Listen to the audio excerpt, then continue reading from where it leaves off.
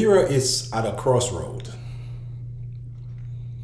I believe Liberians have had issues in the past with leaders who come on the scene with a whole lot of promises, telling our people that they will help them through the difficulties, lying, saying things that they want those of us Liberians to hear, but deep down in their hearts, it's dark. For so many years, Liberians have suffered. And for some reason, I blame Liberians for what they go through. They allow those who come to them with lies and deceit to lead them as either the president or representative or senators or whatever else you might call it. And because of these bad decisions and bad choices, Liberians continue to suffer. We've gone through these things with many other leaders who've led Liberia since its inception. And Liberia today, we understand, is the oldest nation in Africa that was never colonized. But it is so lacking, it is so backwards, it is so undeveloped. And it seems like those who come on the scene with all of these lies fool the Liberian people. And then Liberians elect them into offices. And as soon as they get the gavel in their hands, they turn their backs. We went through it for 12 years with Ellen Johnson Sirleaf. Now we've gone through it again for another 6 years. And I'm seeing this after the Civil War. Because before the Civil War, when Tubman and Tolbert and others, Barclay and others were leading and ruling Liberia, we know it was a form of dictatorship. And we see that very circle happening again. The president decides who becomes the city mayor, who becomes superintendent of each county. This president decides almost everything. So then where do we find ourselves as citizens of Liberia?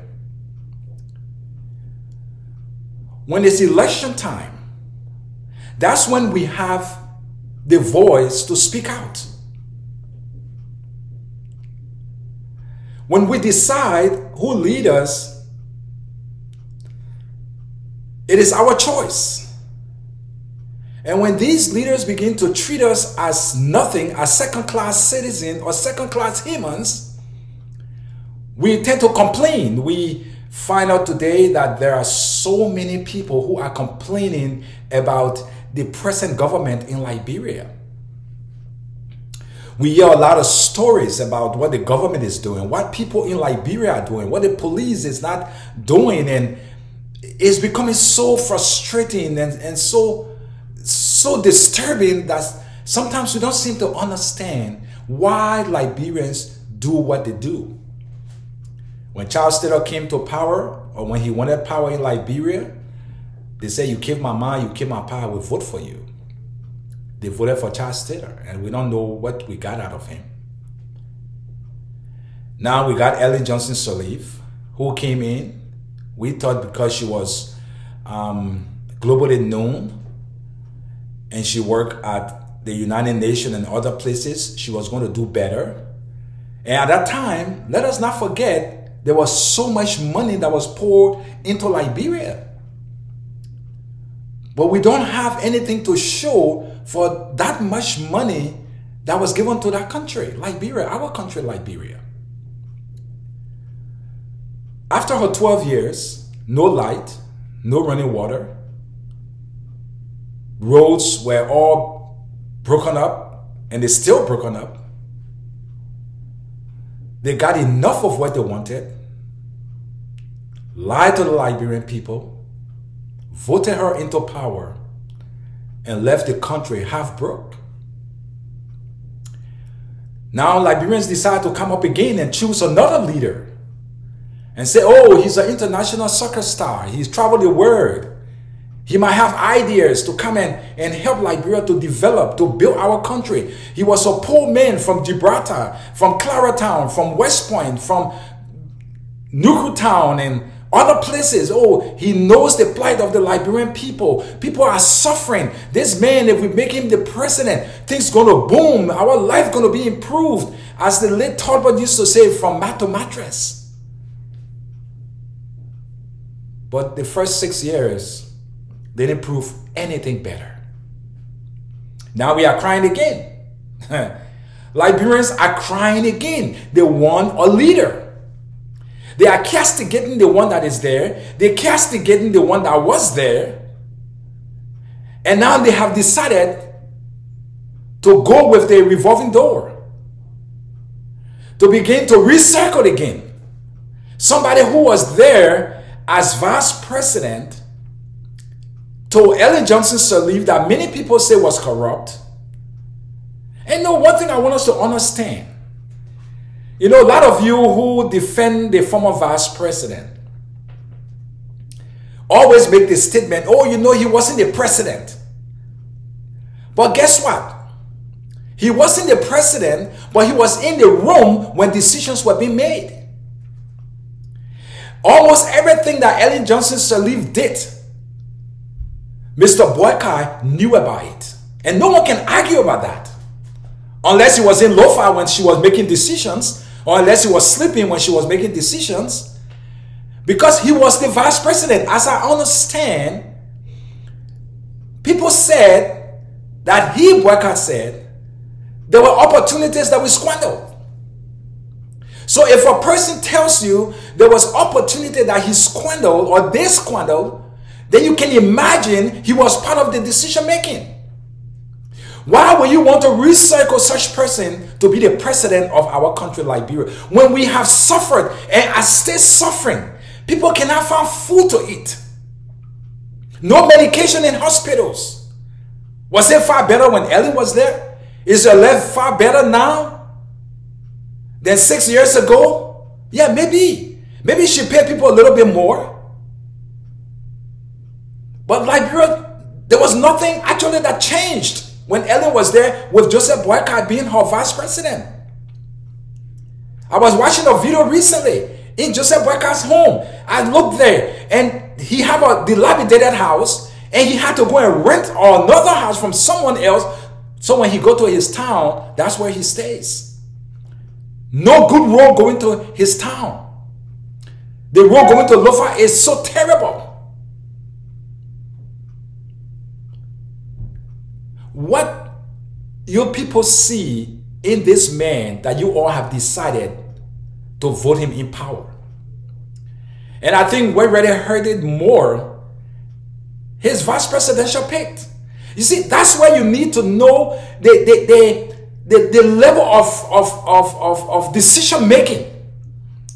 If you are making decisions for over 5 million people, and you begin or you made some choice, like Mr. Kuhn. I was listening to Spoon Talk the other night, and I heard him speak. I am not a perfect Englishman. I'm not from England, or I don't speak Queen English. But we understand Mr. Boykai is old. According to Prince Johnson, he has pacer in his heart. We don't know how long he's going to be around. Are you all sure? Are you all sure that Mr. Kuhn is able to lead Liberia? We have heard stories about him. Stories, terrible stories about him. And you all are willing to sacrifice Liberia again? To give it to someone who English seems to be a problem? Are you all sure he ought to sit in the room with other world leaders and put his message across? Because when he was being interviewed on Spoon Network, things that he was saying, in fact, he didn't answer most of the questions that was asked. He began to beat around the bush, as Liberians say, and said things that were not even pertaining to the questions that was asked. So Joseph Boyka picking this guy to be his vice president. Do you see where the problem is? Is this the kind of decision that's going to be made for Liberians or on behalf of Liberians to choose somebody? You know, and it is so astonishing to even hear political leaders fighting over Senator Lawrence, Yomblis, Kenga Lawrence. Everybody want her to be the vice presidential pick. I don't know her. I've never met her. I see her on YouTube.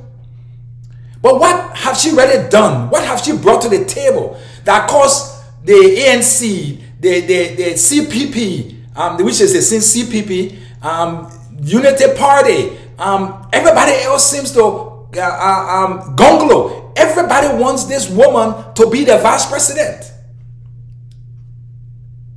And now look what she did. She decided to go to Unity Party, and they have this rivalry going on with the Liberty Party.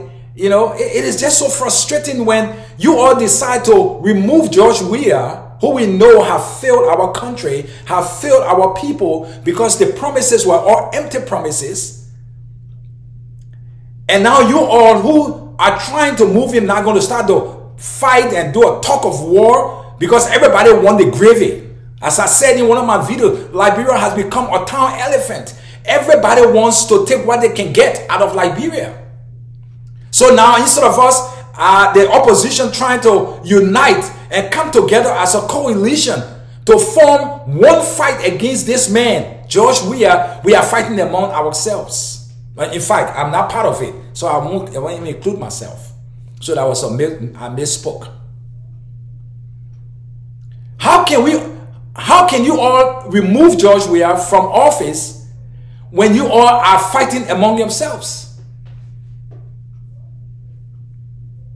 George Weah are going to win again because of the opposition attitude, their behavior. Look at the situation that we have with CPP. They have gone to court, they have fought among themselves.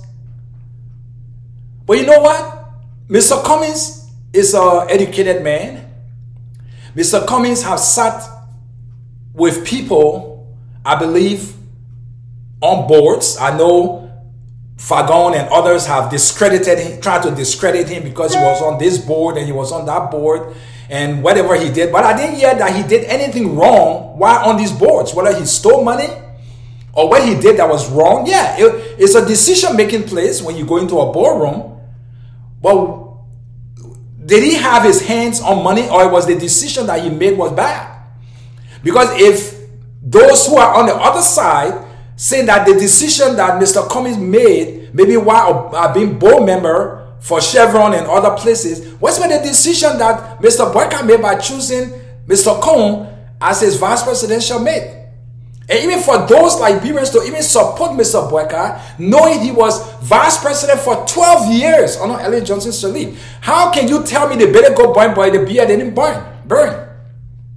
Because when he was a part and parcel of Ellen Johnson Sirleaf's government, whatever happened that time or in those days or those years, he was a part and parcel of it. So you want us to have Ellen Johnson for the second time? Is that what we are telling ourselves? If we feel that Ellen did not do very good, didn't do a great job for Liberia? We need to think. Liberia is at a crossroad right now. October 10th going to decide whether we suffer or whether life become better for Liberians. We are at a crossroad. So when people come to you with sweet talk, people come to you and feel that, oh, because this man is more popular, or maybe he got more people following him, so I'm going to jump on the bandwagon and follow. You might be making the saddest mistake of your life, because life going to be more difficult for you. All those who are trying to support boycott, they got a reason. They have the reason why they are supporting boycott, because they want to lick some of the gravy, because the gravy train, they believe, will soon pick up. Mr. Cummings is one person that Liberians need to think about. And I say think about. Look at his track records. Yeah, maybe he was not senator. He never became representative. But he did some great things for humanity. I didn't even know that he was on these many boards. I mean, I'm here in Atlanta. He's on Clark Atlanta University board. He's not handling the money. So we need to rethink when people come to us to ask us to vote for them. Don't look at the popularity. Look at what that person can do, what they have done, their track record, and what they can do. Don't go and choose somebody who don't even have a fitting road going to his town, don't even have a fitting house to live in his own town. Don't do that.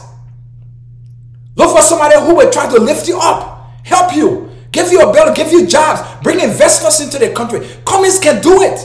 And you know, I'm saying it, and it's the truth. But he's not my first pick. Cummings is not my first choice, but I know that he is up to this to do the work and do it very well.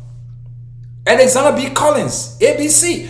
I'm sure if Cummings become the president of Liberia, Liberia will be far better. They call him Fixer One, even though I don't know what he's going to be fixing, what he has fixed before and what he's going to be fixing. But I know with his expertise, with his education, with his exposure, I believe Mr. Cummings could be one of the best presidents Liberia could ever get. You know, and let's look at Mr. Gonglo.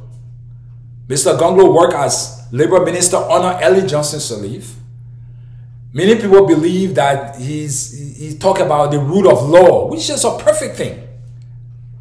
But you know, I was listening to an interview last night from Focus on Liberia when they were interviewing him. And I was dismayed, I was disappointed, because many of the questions that were asked were not answered. He went along telling stories. Every question that was asked, he didn't answer the question, but he told stories. I don't understand what we are thinking, Liberians. And I see there are people supporting him. Yeah, you can support him. But this person, Mr. Gonglo, Councillor Gonglo, do you think he really have what it takes to be a leader of Liberia, to lead our country, to be the president of Liberia, when he can't even answer a fitting question? He kept deviating and saying things, going around the bush and going around in circle, and then he would come with a long story and he would tell stories to think that he's answering the question. No. No. We need to be careful. As I said, we are at a crossroad. Liberia, we are at a crossroad. We need to be careful who we choose October 10th to become the president of our country. Who will lead us for the next 6 years or 12 years. I don't think Liberians going to have a problem if any other president comes in and will want to rule for 12 years. Even though I know 12 years is just a stretch, because 12 years is just too much. Why would you want to give somebody 12 years of leading your country so you're giving me the chance to steal more? That's what it is. Or 6 years. To steal more. In America, it's 4 years and you are out. They give you the second term. If you can make it, you go for 8 years, you are out. Small country like Liberia. Liberia, we give him a person 6 years for the first term, 6 for 12 years. What do they do in 12 years? The first 6 years, they don't do nothing. That's the last 6 years, they're going to do something when they know they can't go back there as president. Liberians, let's be smart. Let's learn from our past. Let's learn from our mistake. Decision making is very pertinent to issues of a nation. The decisions you make is the one that carry the country further or bring the country behind. The decision that is made by the head of state. Because when the legislatures decide something and they send it to his desk, he have to look at either to veto it or to sign it. So the final decision is with him. But let's look at this young man, Dr. Clarence Maniba, the son Actually, the youngest son, the last son of the late Vice President Harry Moniba. This is a young man, 44 years old, who is learned, has a PhD. I know a lot of people say, oh, the educated people, they didn't want to spoil our country. They didn't want to spoil our country. But the man who's president now, he said he has a master's degree. What is he doing for Liberia? What has he done for Liberia? The roads he's making started from Ellen Johnson's study time, and he's trying to extend it. And this young man, this man who's 44 years old, Mr. Moniba, Clarence Moniba, was the one who even advocated out of Liberia to be able to bring in money to see if they could build Rawa International Airport and road, to build some of these roads that are going on, the LEC stuff. He was the one who was a part and parcel of the decision making, and he traveled the world over to be able to raise support and bring it into our country. I was listening to his interview the other day on Spoon Talk. He mentioned that he need over $2 billion to be able to fix all the roads in Liberia. This man have sat with presidents, Obama, with Tony Blair, and these renowned presidents and the United Nations. He's been consulting the other places. I believe that we should begin to think about Clarence Moniba. Let us not overlook him. Let us not overlook this man. He has the expertise. He got the knowledge. He has the platform. I listened to his platform. I listened to what he said when he was asked. He was very fluent in speaking. He did not stuttle. He didn't break. He spoke fluently because he knows exactly what he wants for Liberia. He said that the change Liberia need now is him. Why don't we take him with a grain of salt and support this young man to become the president of our nation? I believe this man will bring change to our country. I have no doubt about it. I'm a person who's very hard to decide. To decide who, I would want to support. But I've listened to everybody speak. I've listened to Clarence Moniba. And listening to the way he answered his questions, he never beat around the bush. He hit the nail on the head. Remember, Liberians, Liberia is at a crossroad. Are we going to blow it again in October, on the 10th of October? Are we going to blow it again? Or this time we need to make a good decision? Everyone comes with their ideas. They want to lead Liberia. But I want you to begin to check the background. Check who they are, what they have done. Don't continue to recycle corrupt people. One thing that I was so taken aback about during the late Samuel Kanyan's government and many other governments that we've had in the past, they will fire somebody with corrupt, and they will fire the person for the finance ministry, and they will send that person as director to LPRC. Or they will just reshuffle them like you own a checkerboard. Instead of removing those people, prosecuting them for stealing and dealing with them, and take every property that they have that they stole to purchase, they recycle them. They send them somewhere else on the checkerboard. Is that the same thing Liberians are willing to do again with Joseph Boakai? And for George Weah, he's out, because actually I don't even want to talk about him, because we know he has failed Liberia. He has failed the people of Liberia. He has even failed the international community. So I'm not talking. George Weah, he said it. Just the other day he was in Claratown. He said, I didn't want to be that the people made me to be. And he said, you got a fingerprint everywhere. Maybe the parks that he built are a fingerprint. While people are suffering, maybe it could be a fingerprint too. Everybody's selling in the market now. Who's going to buy from each other? Maybe that is fingerprint. I don't know, but he said a fingerprint is everywhere. Maybe the extrajudicial killing that's going on in Liberia could be a fingerprint. I don't know. The police don't even have the support. How can you take a man who don't know anything about policing and make him the director for police? The same problem we have today with Gawo from the city hall. Liberians, when are we going to rethink our priorities and make sure that we choose the right person? That we just don't put anybody there. Somebody maybe that we say We don't already know. But that person could be our savior. That person could be the one. He could be the chosen one. So let's give them the chance. Don't recycle. Move on. Because when you continue to recycle, you will get the same thing. That's why insanity is. Doing the same thing and expecting different result. That's insanity. You cannot keep putting the same people in power, giving George Weah 6 more years, or giving Joseph Boyka 6 years or 12 years, and then those who could do the work like Cummings, like Dr. Moniba, give these people the chance. That's my appeal. Let's give these people the chance to see what they can do.